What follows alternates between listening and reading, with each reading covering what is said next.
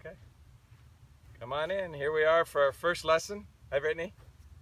Looking forward to working 5 different lessons, working on some different things. And I know when you filled out your questionnaire, what were some things we were looking at doing? Obtaining more distance, hitting more greens in regulation, and shaping shots. Shaping shots. We're also going to work on some short game, but your short game's pretty good, right? It's not bad. Yeah, so we're going to work on some options, hitting it higher or lower, running it more or less. Today what we're going to work on is talking about shaping the ball more, okay?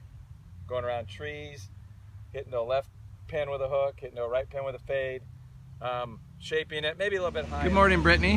What we're going to do today is just kind of review what you've been working on, what you wanted to work on, and then how that's going. So I know we had a few goals in mind when we started the series of lessons, so if you could just kind of go into what your goals were and then how we've been able to kind of monitor your progress. Okay, I know one of the first goals was generating more club head speed, therefore hitting it a bit farther, gaining some yardage. One of the other goals was hitting more greens in regulation. Yeah. We've been able to monitor both of them just through my play. I play most days in a skins game out here, so I've been able to monitor the fact that I've been hitting the driver a lot farther. I've been hitting it 270. That's way farther than I have been in the past. Now, how far was it before? Because I know one of your goals was to hit the ball further off the tee. Around 240.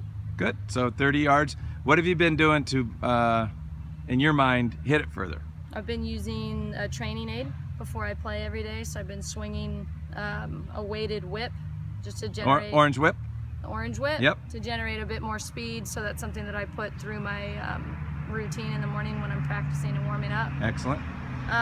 The other goal was hitting more greens in regulation. I probably only average maybe 9 greens around. It's not enough, and the last couple times I've played I've been averaging at least 14, I think, and one day I hit 16, so that's getting a lot better, which is giving me more birdie opportunities. Okay, so we kind of knew what your goals were, and then now seeing how they're assessed, so I'm just gonna have you grab the camera and film me for just a second. Okay, so the main thing we were doing was when we started the lessons, like anytime I'm teaching somebody, is what does the student want to do, which you're the student. So I know on your sheet that we've got, you wanted to hit it further and you wanted to hit more greens with your approach shots, okay? I think with as much practice as you've been able to put in being a tour player, you've accomplished both of these. So we were able to assess what you needed to do, or what you wanted to do, what you needed to do, and how to do it. So we gave you some good practice routines, and then I want you to keep charting, you know, your greens in regulation, your driving distances, approach shots, what the different yardages are, so we can get more specific for you on what distance is good for you, and then what distance we might have to improve on. Okay, but so far very good.